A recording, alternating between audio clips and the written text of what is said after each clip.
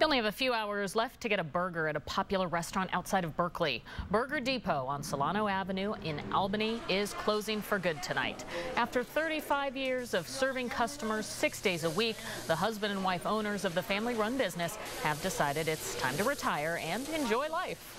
I have two fantastic grandkids. I love it. I want to spend more time with them.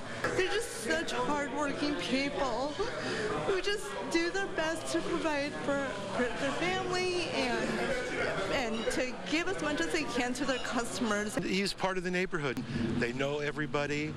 It's like family. So he's been a good neighbor and a good friend and serves a great burger. We're going to miss him in the neighborhood. Several customers have been leaving behind thoughtful notes for the family. Burger Depot closes tonight at 9:30.